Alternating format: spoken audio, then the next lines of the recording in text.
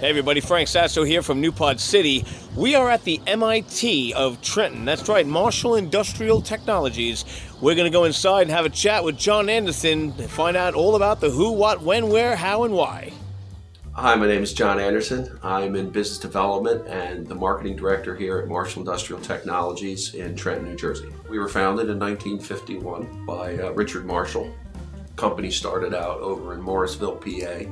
Soon after migrated into Trenton. We've been headquartered in Trenton for a long time. This is our 70th year in business.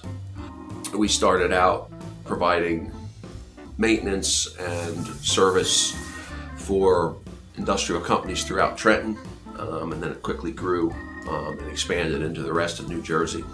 The company grew from that into more of an educational company. We had a maintenance film division where we actually sent training videos all over the country to train people in mechanical maintenance and things of that nature for the burgeoning industrial industry throughout the U.S. The founder, Richard Marshall, was a big advocate for training, bringing people in, training them, kind of building up from within. We also have a full 30,000 plus square foot machine shop here where we can turn and create some really big stuff. We've done a lot of work for all the big industries, including some quarries, all the way up to some, high-tech pharmaceutical machines that we can reverse engineer, make parts, especially if it's something really old. We do a whole bunch of work like that. We've got a great staff there. That's kind of the roots. That's kind of where our current president kind of came up from, the machine shop.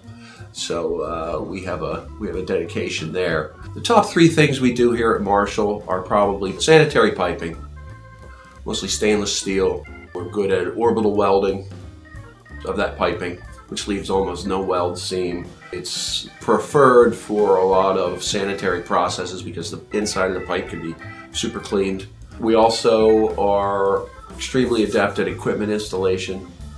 Not only can we do the mechanical aspect of it, but our electrical group can come in and they can handle the instrumentation and the electrical wiring of it. We also have a machine shop who can supplement if the additional parts are needed or platforms need to be created. They can fabricate that here in the shop. So between those three things, we've always got something going on here. And of course, for more information, you can check us out online, www.marshallintech.com.